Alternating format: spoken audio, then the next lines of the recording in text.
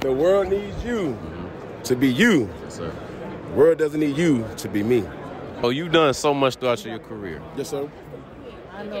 What would you say was that one moment that you was like, that's the most accomplished I've ever felt?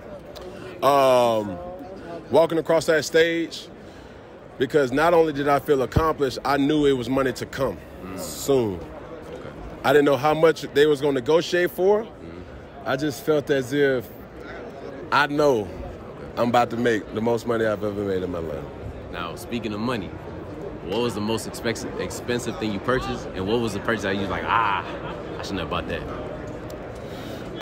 It's probably what I should not have bought. It's probably an article of clothing that probably cost thousands of dollars, only garnered one wear.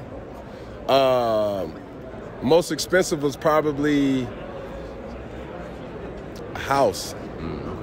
And I felt as if it was needed because I wanted to give my children something to call a safe sanctuary. So, Okay, I got one last question. talk to me. What would you say was the biggest lesson that you learned throughout your entire career? The world needs me to be me. The world doesn't need me to be you. Exactly. And that resonates with everybody. Amen. The world needs you to be you. Yes, sir. The world doesn't need you to be me. So when you be uniquely you, that's when you're able to really tap into your core essence of what your purpose is here. I love it. Appreciate you. Appreciate you.